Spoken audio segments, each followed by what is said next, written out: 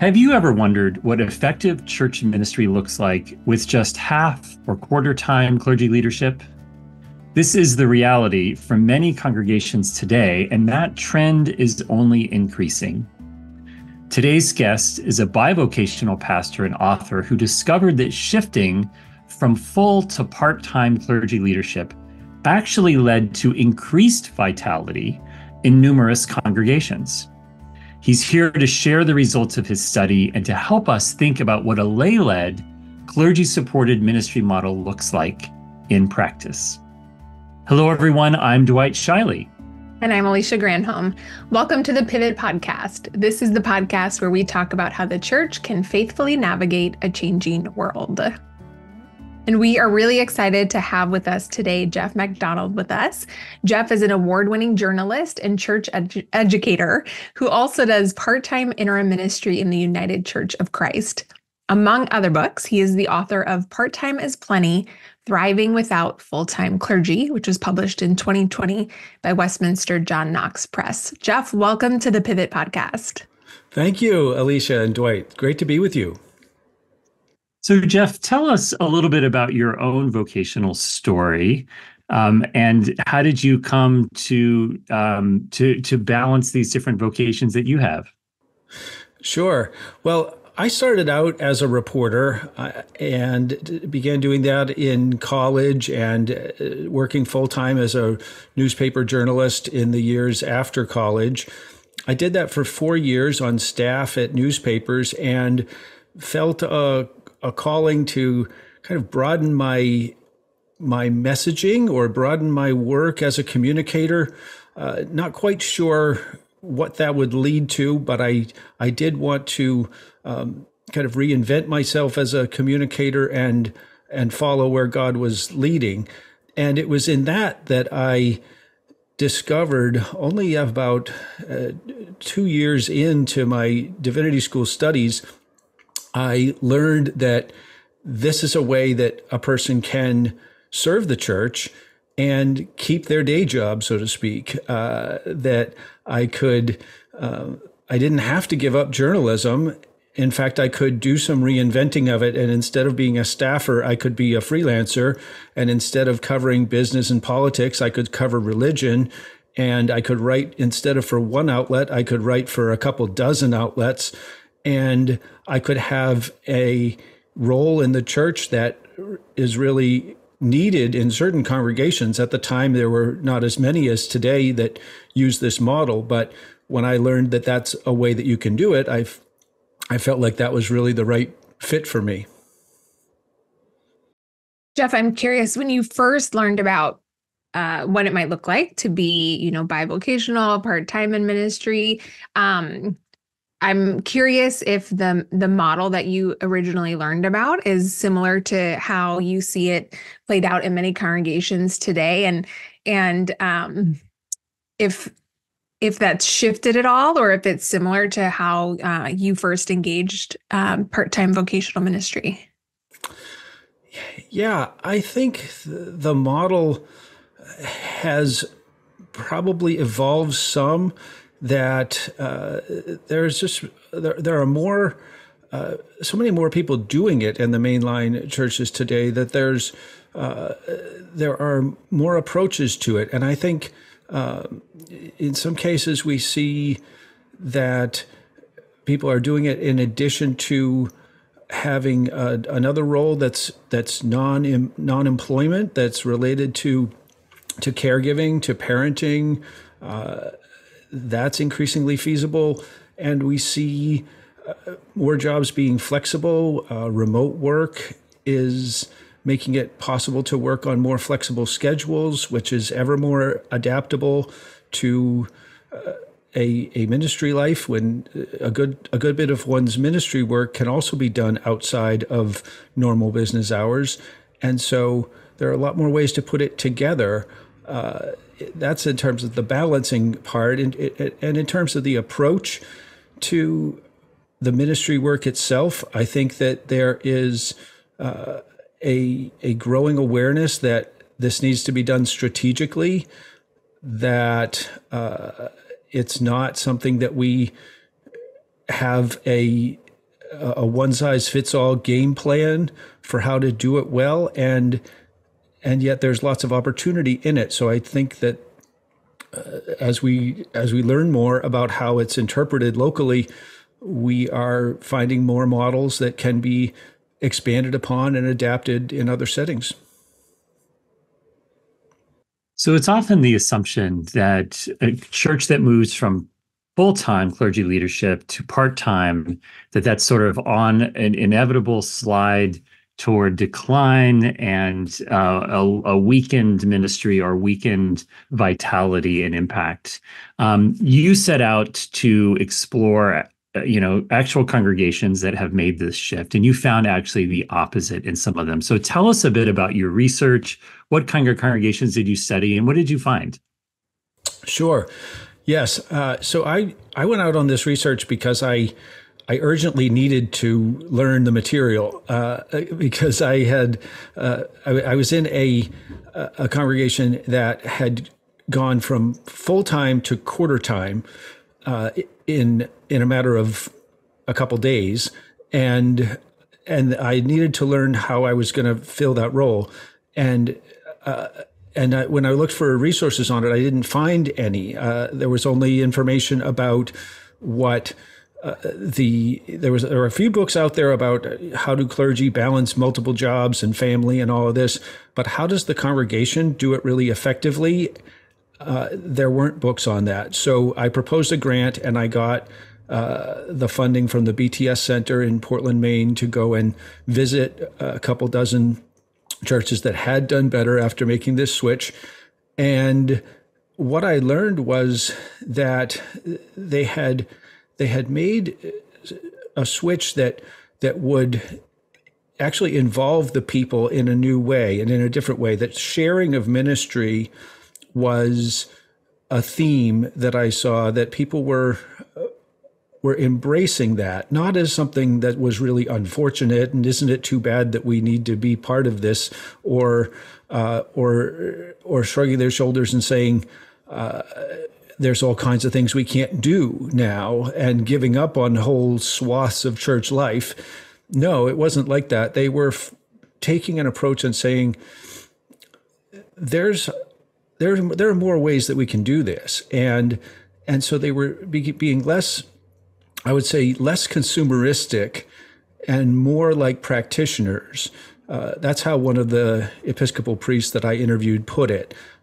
She said that this is reclaiming the practitioner role. And that really resonates, I think, in North America, where we are taught to be consumers in almost every area of life. And we're often taught to come up with our wish list of what do you want and what do you not want, and how can you find a professional specialist who will give it to you in the form that you are most desiring. That's just, that mentality doesn't hold sway in the churches that are embracing this ministry and embracing this way of being church. So you see an engagement, you see a sharing of roles, and you see a movement away from a really rigid idea of the pastor and what the pastor must do and what only the pastor can do. If you have a very rigid concept that there's all this domain that can only be done by the clergy person, and it's really broad and wide, and we're going to really be flapping without it, that leaves you with your hands tied behind your back from the first moment that you begin. And so I think that's another important theme that these churches realize. We don't have to be tethered to that. There's a lot more ability for lay people to minister if only we will step into what our traditions afford and go with it. Well, let me dig into that a little bit more, because one of the things I hear you emphasizing is, or describing, is a sense of agency on the part of people, and ownership really for the ministry as a shared endeavor. And so let's think about that both biblically for a minute, and then in light of I think this model that we've inherited, this kind of professional clerical model of ministry, where ministry has gotten narrowed and kind of monopolized in some ways, perhaps in a codependent way, where sometimes people in congregations are perfectly happy for the clergy to do all the spiritual stuff for them, and they're off the hook. But what you're describing is really a shift away from that, and perhaps recovering some biblical understandings. Say more about that. Yes, absolutely. What we see is something that really resonates with things in the book of Acts, where we see the clergy, or not the clergy, but we see in the book of Acts, we see Christ followers, the tent making ministries of Paul are famously encouraged, where meaning that there's a livelihood that the witness to Christ would be earning alongside their witness, and the disciples, they left their nets to follow him. But that doesn't mean they never fished again.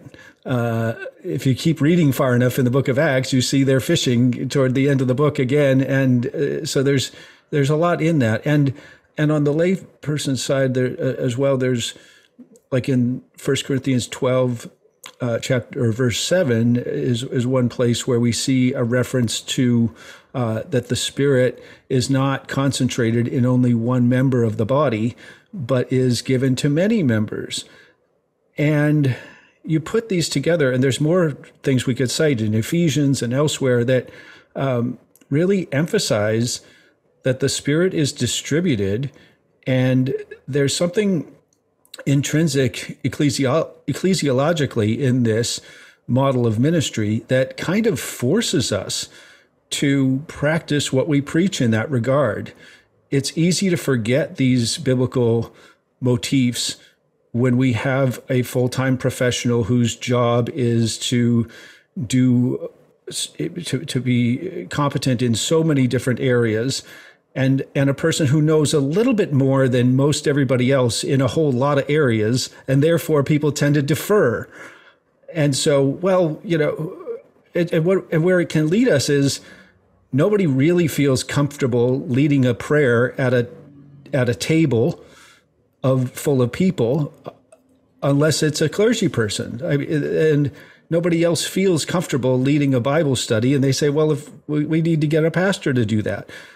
And so I would argue that there's something really valuable in where this is nudging us. And if economics needs to be the nudge, well, so be it.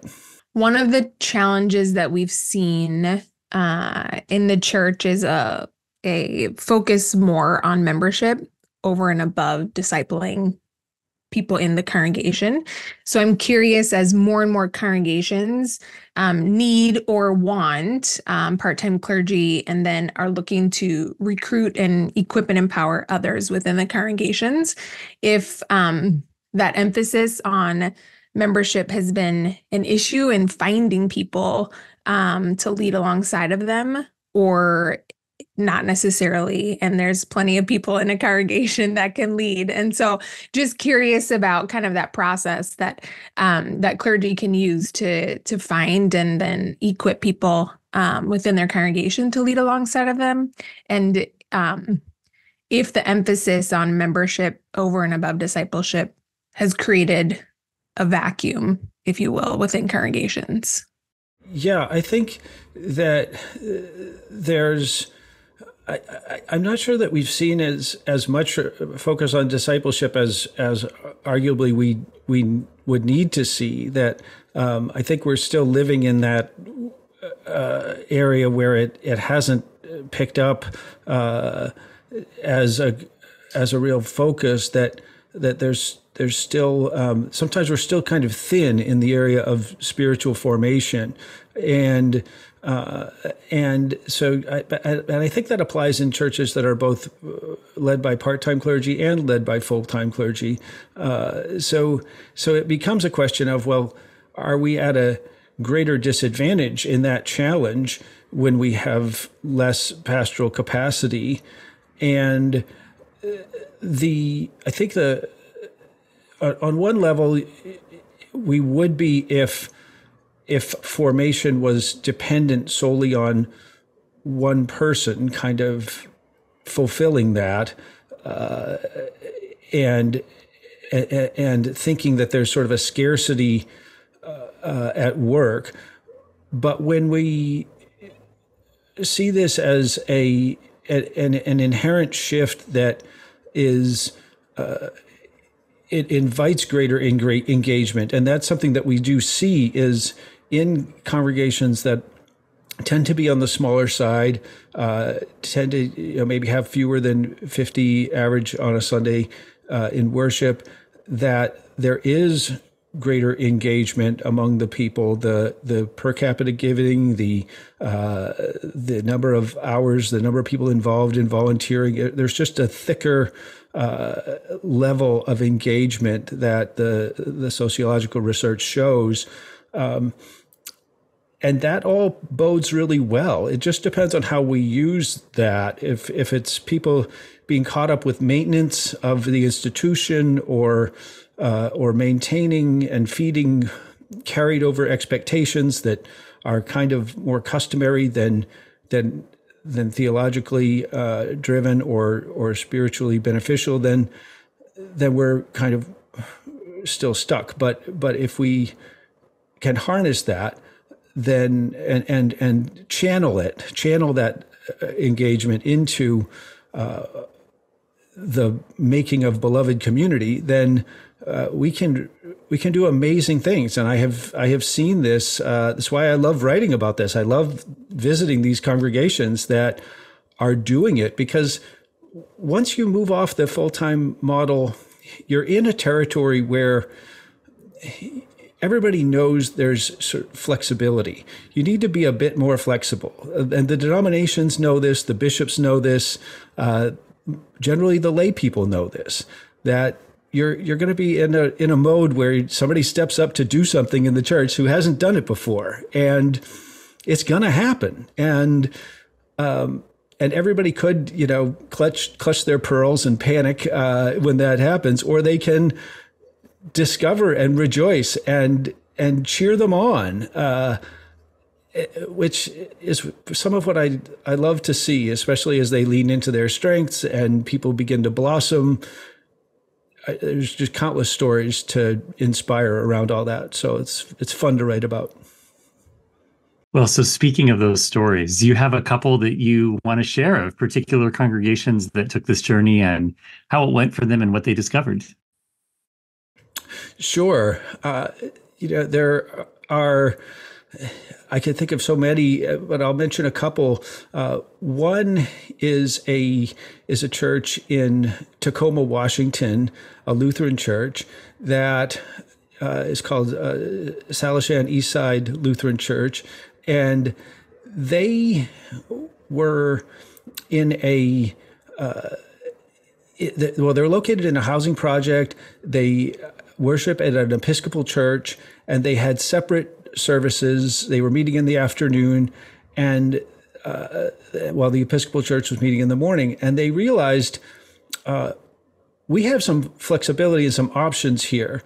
They had given their pastor an encouragement to go and use his time to engage the community more widely. And they said, we can free him up for more of that if we combine services with the Episcopal Church. So they combined the services. And so the pastor is still leading worship sometimes, but not as much, because sometimes it's the Episcopal priest. And the pastor goes out and does World Vision distribution in the community and builds a lot of relationships there. And he's also a dancer, an urban competitive dancer. And so he draws on that by putting together this dance church that attracts the groups that are the hardest to reach, 15 to 25-year-old men. There are also women who come, but it's more men than women, Black, Asian, and Indigenous primarily. And it's church. They hear the gospel. He gives a sermon. It's always on either conflict resolution or mental health. And so it's very relevant. People really listen. It's the only the only sort of formal church that any of them get for the most part. And it's just an example of a very local adaptation for a pastor who's a financial advisor. He earns most of his living outside the church. But that has done so well that it went from being an outreach ministry to being its own church. Fear No Evil is now its own church. And there's more to say on that, but that's one example. There are other congregations where I'll give you one other example from the opposite coast in Vermont. The people had all these building expenses, and they had not one but two older church buildings that they had maintained, or that they still maintain.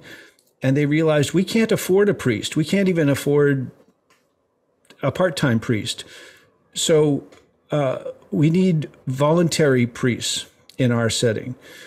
And they have opened that up, and the diocese has worked with them to develop people who can take an unorthodox path or an alternative path to ordination. And they've ordained 3 out of this small church. So they have 3 priests, and they only preach when they want to. This is Christ Church in Bethel, Vermont. They only preach when they want to because there's a cadre of 10 or 12 lay people who sign up to preach. And they work with the diocese on what does it mean to follow the lectionary and to prepare. So everybody takes it seriously. And the people in the church say, this is exactly what we would do. They told me if someone left them $1 million, they would not hire even a part-time priest, to say nothing of a full-time priest. They would not hire somebody because they aren't looking to go backwards. They don't want to regress in their spiritual formation, and they don't want to listen to the same person every week. They like the multiplicity of voices. They like hearing the gospel refracted through all these different practitioners. And isn't that kind of a beautiful example of the Pentecostal reality? I love that. Those are both great stories. So in your book, you talk about kind of 3 primary ways to conceptualize what part-time clergy leadership is really focused on. Tell us about those 3. Sure. Yes. These 3 come out of my visits when I pulled out my various notebooks and tried to see the patterns. I began to see these models, and so that's what I've boiled this into. And these 3 models so I point that out because it wasn't like they opened a book and said, we're going to use this model. It was, they were doing something, and I see that this is akin to what others are doing. And so I package them as these models that others can learn. So the way I would put it is there are 3 main models that I saw, and they're all geared toward empowerment. A sense of the part-time clergy person as not trying to be Superman or Superwoman and, work full-time for part-time pay or something like that, which is not the way to do this. The part-time person recognizing that they have a supporting role to play in empowering others and can strategically do that. And the 3 models are, one is the pastor as equipper, another is the pastor as ambassador, And the third, I would call the pastor as a collaborator or a collaborative model. And I'll tell you briefly what each consists of. We can think of the first as pastor as equipper of the laity. And so there, the pastor is empowering the people of the congregation to cover the areas and be engaged in ways that they feel called to do, but that maybe they haven't traditionally done because maybe it was done by a full-time pastor in the past. And so, like one example of this, St. John's Episcopal in Gloucester, Massachusetts, has a 30-hour-a-week part-time pastor who strategically uses a portion of his time to build up the people in areas that they want to develop. And so the people have become the evangelists. The people have become the leaders of the stewardship campaign. And the people have become the facilitators of adult education or spiritual formation through learning. All of those things used to be the domain of the priest, but through intensive, dedicated times like maybe an 8-week or a 10 or 12-week series, you can move a cohort into competency. And now the priest is freed up to do some of the other things that the priest is needed to do. And so that's where the distribution looks like in that. Second, so moving on to the ambassador model. With the ambassador model, that's kind of like what we see at Salishan in Tacoma, where essentially you're thinking of pastor as ambassador to say, how can we send the pastor out and build relationships in the community and grow the church in some cases, use those to actually recruit people and bring them into the congregation, as well as building partnerships and building thicker missional relationships. And I get excited about that model in part, among the others, because people tend to assume that when you have part-time clergy, there's no capacity for outreach. The pastor's time all gets consumed with planning worship, preaching or leading worship, and pastoral care with an aging congregation. And all their time is spoken for. That's the way that if you fall into ministry and you're not strategic and you just do that, then you're going to lop off your lifeblood. And because you're not engaging the energy of the wider community, you're becoming an insular congregation, an inward-looking group. And it doesn't have to go that way. The way they pull it off at Salishan and at other churches is they trust the lay people can do a lot of sort of what it takes to run the church, so to speak, which the lay people can do, including planning and leading worship, morning prayer in the Episcopal tradition, but others can preach and there's lots that can be done. And so it's a matter of, you might say there's no capacity for it, but what if the lay people led worship once a month? Now you just bought yourself 12 hours of pastor time that can be used to something else. And so that's kind of how that plays out, one quick example. And then the third, this collaborator model, is where you're really empowering a third community, which is your colleagues. I've seen this. I was kind of surprised to see this, that there were churches that had multiple part-time people on staff, but in some cases that's what really draws on their gifts and what they have in their communities. So you might have a part-time lead pastor at 20 hours, and you might have someone else who is working with the youth or working with the elders or something else or missions in another, maybe at a 10-hour capacity. And interestingly, I've seen this also done where you have collaboratives across congregations, where you're seeing groups where you say, okay, there's 3 or 4 congregations in proximity and all the pastors are part-time, do they all need to be preparing a sermon on the same lectionary text for that same week? Or could we give that week's material to one person who then preaches it in 3 different settings? If you do that, now you just bought yourself a bunch of pastor time, so to speak. The pastors get to hear another voice, which is interesting and stimulating. And you get to know, and the people build a relationship with not just one clergy person, but with several in the area. The congregations feel more connected. And the pastor's time is used much more efficiently because you're not all trying to build the wheel by yourselves the same week. We're all going to build the same wheel or our own version of it.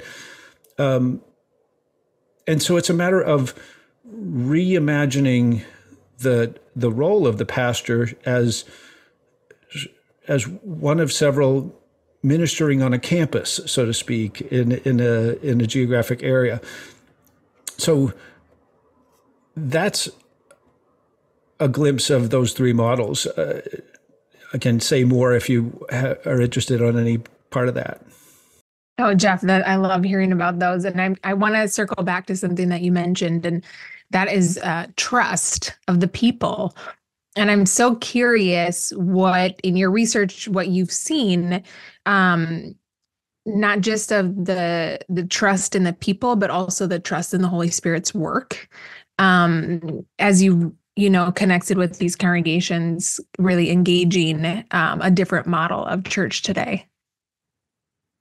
Yeah, I'm glad you asked that, Alicia. It's so important because there's a nervousness around this that starts out. There's a real kind of trepidation and fear that people told me time and again, we don't think we're a real church, or we were afraid before we did this that we might not be a real church if we didn't have a full-time pastor.